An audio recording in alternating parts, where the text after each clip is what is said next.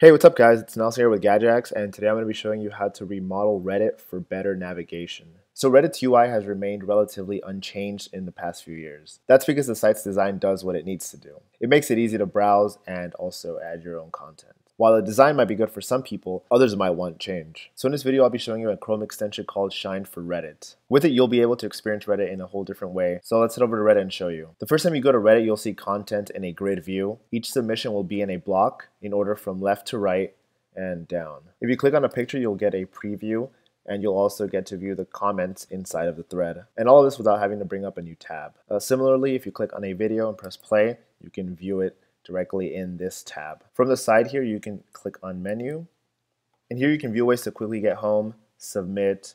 You can pin different settings here. So as you can see, the menu switches between the Reddit sidebar and the Shine menu. If you tap on one of the pins, you can see up here that it changes. You can also check out your account here, your inbox. In settings, you can change the default layout, which is grid view right now. You can hide the shortcut bar up here. You can change the column width. You can also show or hide not suitable for work content and change the defaults for subreddits and multi-reddits. If you want to submit content, you can tap on submit and then click on link or text.